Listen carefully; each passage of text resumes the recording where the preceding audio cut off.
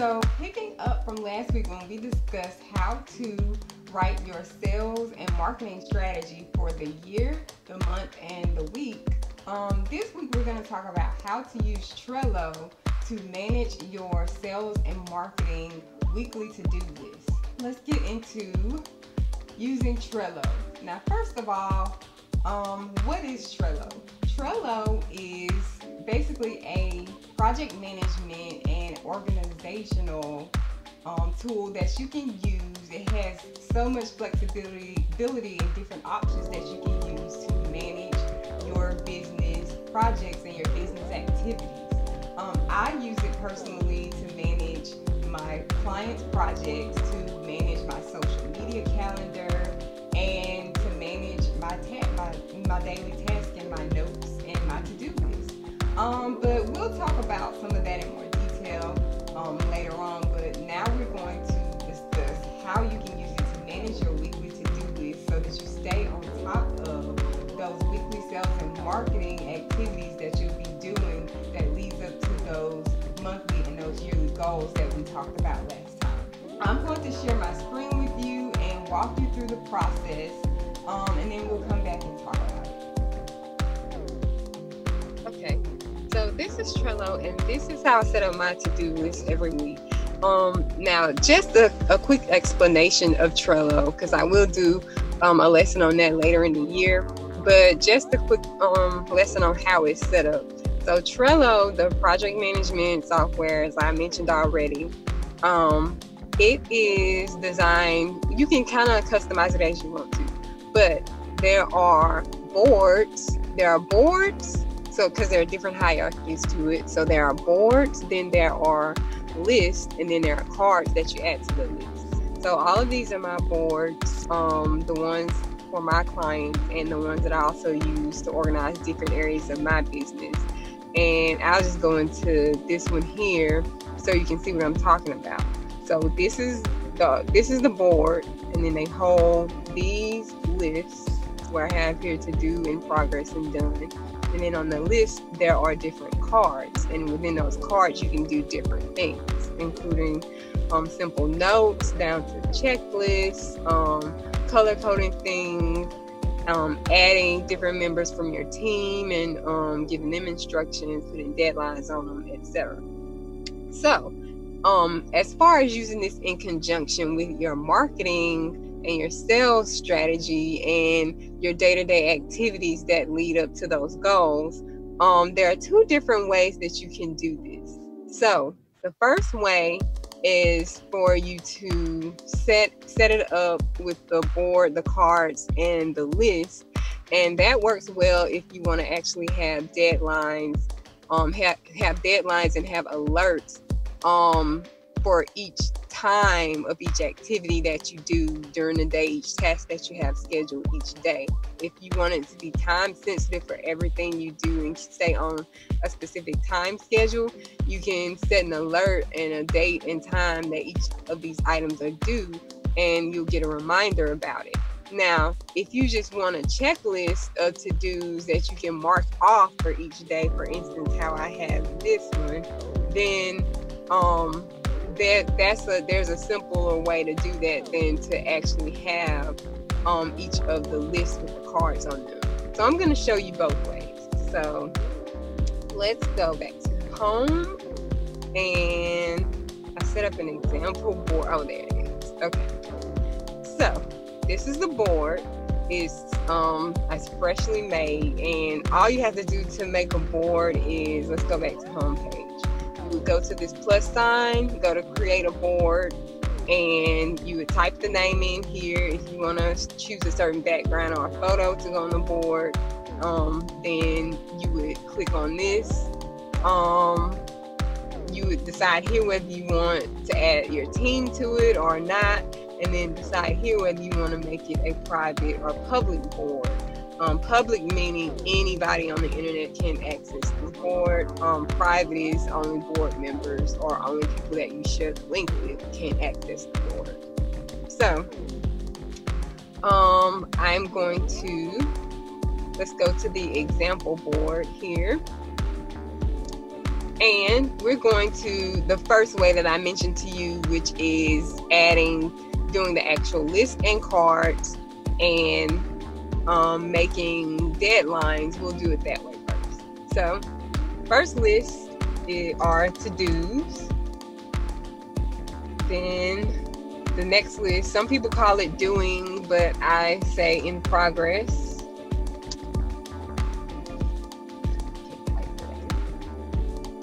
And the next list is done.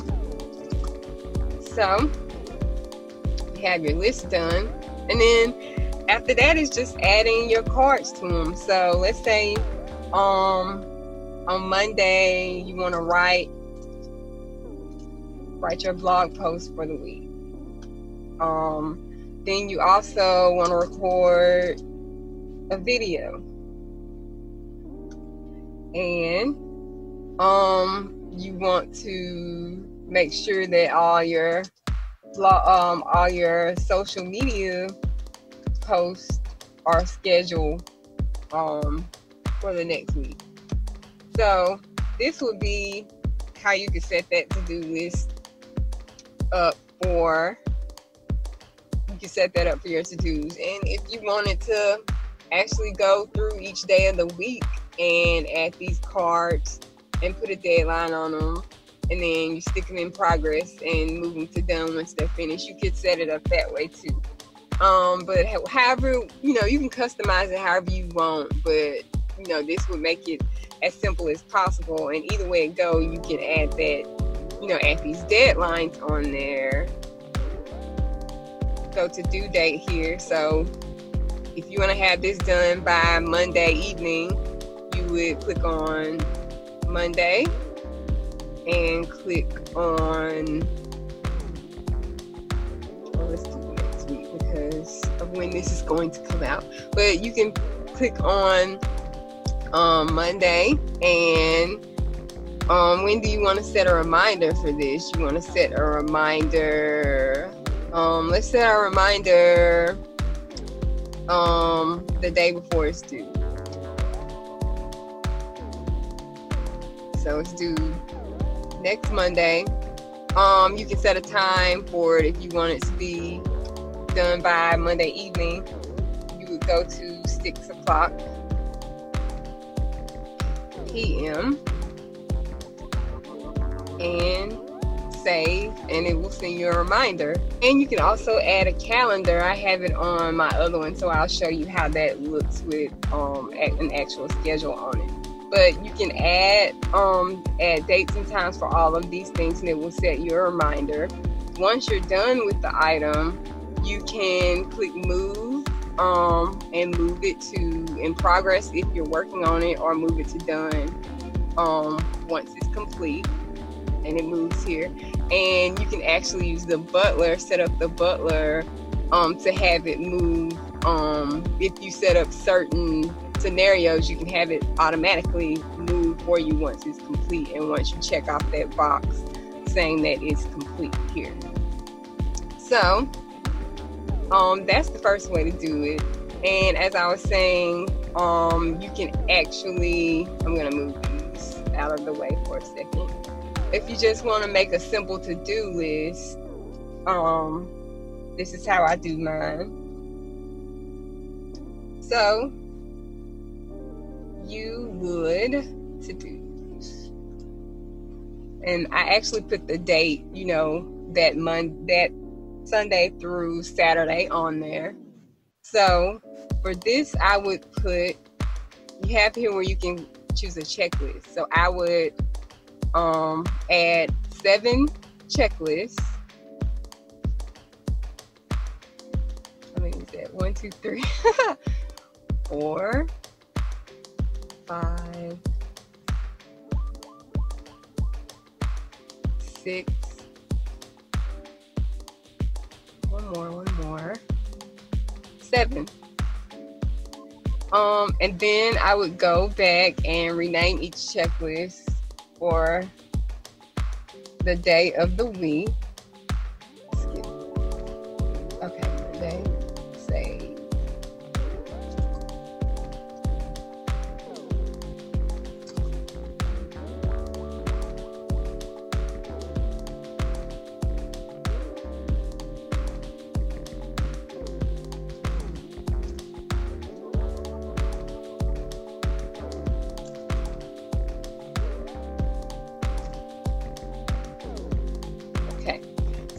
Monday through Sunday. And then on there, you can just add your items. You can add, like we did before, write blog posts. Tuesday, record video. Wednesday, record podcast. Thursday, schedule social media. And also on Thursday, schedule send out newsletter. So it would be more than that going down the list. And like I said, you can add, your personal time on there and everything in one place. But once you're done with each of these items, you can mark them off. If you decide that, if you run out of time on, one day and you don't get to everything, you can move it to the next day. So this is a very simple way to do it. And then once you're done with the whole week, then you can, whatever you want to do, you can send it to done. You can archive it here, or you can delete it. Okay, let me show you really quickly the calendar that I was talking about. I don't have it on this one, where I might have the calendar. Okay, so here, calendar is set up, and I don't have anything on there because I don't have any deadlines on anything right now, but your cards would actually show up, or you can add a card and write blog time 6 p.m. and it'll show up here. It won't give the time details, but all of your cards on your list will show up on the appropriate date. And then if you click on it, it'll give you time details, and then you can check it off, or you can just look at it, from the regular list, if you want to see it that way. So you would just click an X and it will go back to your list, and that's it. That's a simple way to manage it, and it goes in conjunction with the sales, the marketing and sales plan that I was telling you guys about, and the one from last week. So I'm gonna go back to talking to you guys for a second. All right. So those are a couple of simple ways that you can use Trello to set up your to-do list and stay on top of your activities for the week. And you can use it for so much more. Once I discovered Trello, I had been, when I discovered it, I had been looking for some type of project management, editorial type calendar.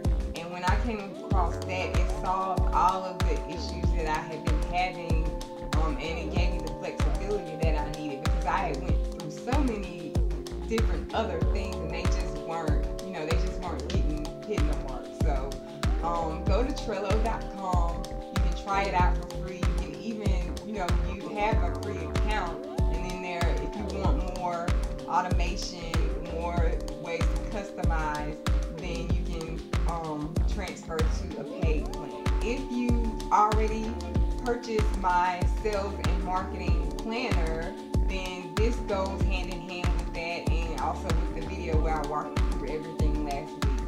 If you haven't purchased that, you still have a chance to get your hands on that. If you go to danielletowner.com/shop, you can get your hands on my sales and marketing planner. It's a digital downloadable planner, and it will help get you on track to stay on top of your yearly, your monthly, and your weekly sales goals and activities.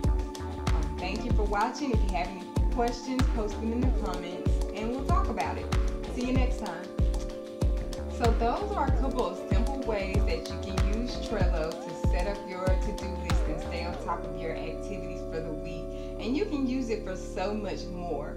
Once I discovered Trello, I had been, when I discovered it, I had been looking for some type of project management, editorial type calendar. And when I came across that, it solved all of the issues that I had been having, and it gave me the flexibility that I needed, because I had went through so many different other things and they just weren't, hitting the mark. So go to Trello.com. You can try it out for free. You can even, you have a free account, and in there, if you want more automation, more ways to customize, then you can transfer to a paid plan. So that's all I have for you now. If you already purchased my sales and marketing planner, then this goes hand in hand with that, and also with the video where I walked you through everything last week. If you haven't purchased that, you still have a chance to get your hands on that. If you go to danielletowner.com/shop, you can get your hands on my sales and marketing planner. It's a digital downloadable planner, and it will help get you on track to stay on top of your yearly, your monthly, and your weekly sales goals and activities. Thank you for watching. If you have any questions, post them in the comments.